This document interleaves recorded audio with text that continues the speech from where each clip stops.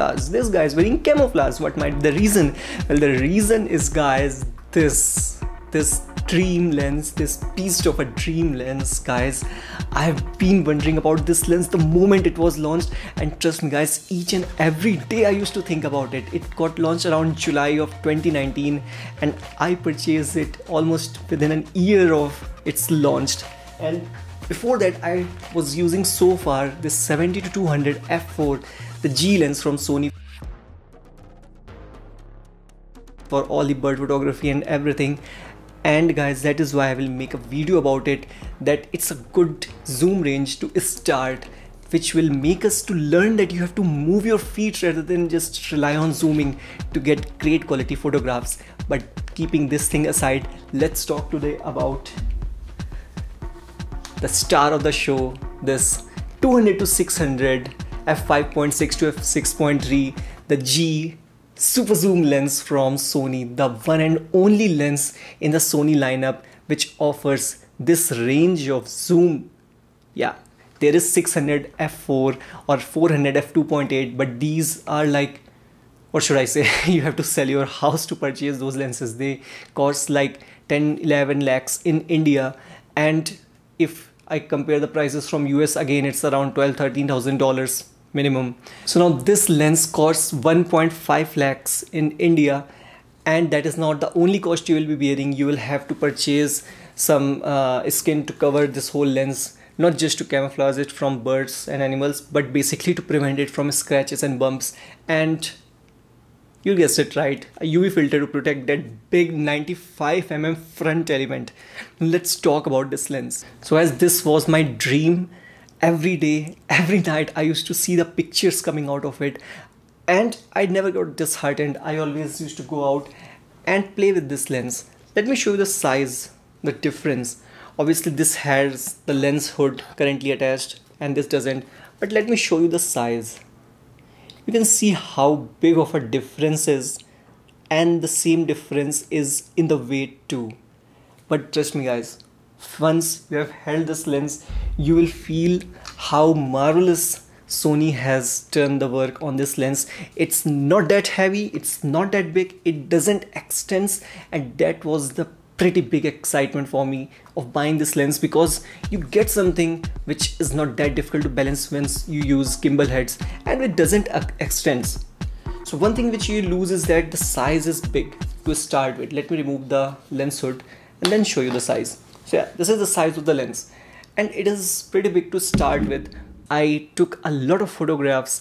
I will show you an example, and it came in a pretty big box, which I was so excited to unbox that I didn't even bother about setting up whole studio thingy. I just took my mobile, shot the unboxing thing, and the result, here it is. So guys, today is a very special day. Let me show you why. Sony 200-600mm lens, and I really wanted this from quite long time, and I'm really excited to open it. I didn't make a video because I wanted to make myself comfortable with this lens. So now it's almost a month of using this lens and I'm comfortable with this. The first time you use a 600mm zoom on an APS-C, that one an APS-C which makes it effectively 900mm. You remember guys, 900 zoom, and I was using this 200 which effectively was 300. Jumping from 300 to 900, that straw view of the world which we call, the field of view becomes so narrow that it is so difficult to track any moving bird, especially moving bird. The birds which are sitting idle, they are a bit easier. So I was having that shock, and it took me 2-3 days to get comfortable with this lens. And after I was comfortable, the pictures coming out of them were pretty amazing. So now let's talk about some of the features. So this lens features 3 focus hold buttons, which you can use based upon which position you are using this lens for. Then this lens collar, it moves. Basically there is this knob.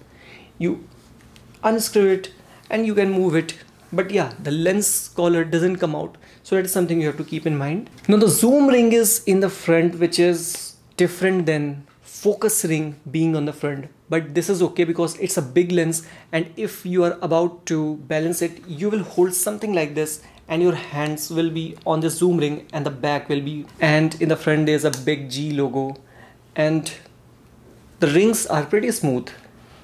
Zoom ring is a bit more tight because it has to move the element inside. Focus ring is really smooth. Then it comes with 4 buttons, those custom buttons. The first one is autofocus or manual focus, like most of the lenses. Then the second button is which will limit your zoom range, because if you are having trouble, for example, there are a lot of bushes or trees or some objects in the middle, you can limit based upon do you need that close focus or the focus to infinity or between 10 to 24. So these are the 3 modes: full zoom range, then 10 to 2.4 meters, and then infinity to 10 meters. Then the third button is optical steady shot on or off, and the fourth button is the mode. Basically you are using the tripod mode or panning mode or the random mode. That is why there are 3 modes, and usually the people keep it in the first mode and then call it a day. Very standard quarter 1/4, and the other one 3/4. So there's one bigger, the smaller one. Most of the tripod mounts come with a smaller mount, and you can use the bigger one to get that more sturdy stability. And then this part comes out. You have to unscrew this part and press. There's a spring mechanism, press that button, slide it up, and it comes out, and you can replace with other like Wimbledon and other options. So lens foot is removable and you can swap it. I will not. I don't want to waste a lot of money without any reason.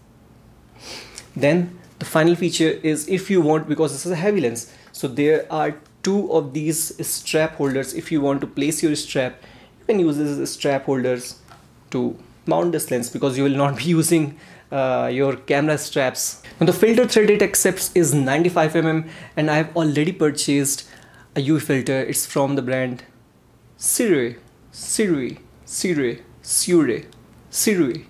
Yeah, that is the brand. I use the monopod which is kept next to me, also from the same brand, and it's pretty thin. It has 22 layers. I will talk about it in a separate video about what items you should buy immediately after purchasing this lens. So that was it, guys. I was pretty excited about this lens. The moment I purchased it, almost every day I used to go out on the terrace. It's lockdown, we cannot go too far from our homes, but every opportunity I get, I used to go and shoot the birds. Now I have not touched this little beast for quite some time now. It's been a month. I'm completely happy with the results which I get. I'm using APS-C to get more reach, plus it's a better thing for at least bird in flight or the bird photography. For animals, even full frame is a good reach, is a great reach, I should say. What else do I want from 600mm, more than 600mm? You can obviously use teleconverters with that. It is compatible with 1.5 or 1.4x and 2x teleconverter from Sony. They are expensive. Instead of that, I will just use my APS-C for now.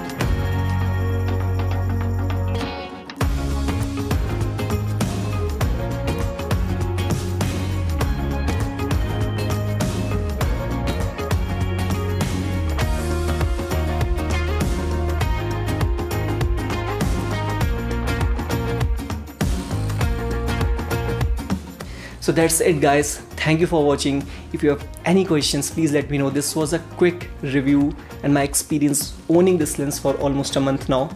I will post a lot more videos soon with that, and bird photography with 200mm coming soon. So please subscribe. Thanks for watching. If you have any questions, list them down in the comment section. See you again, see you soon guys. Bye.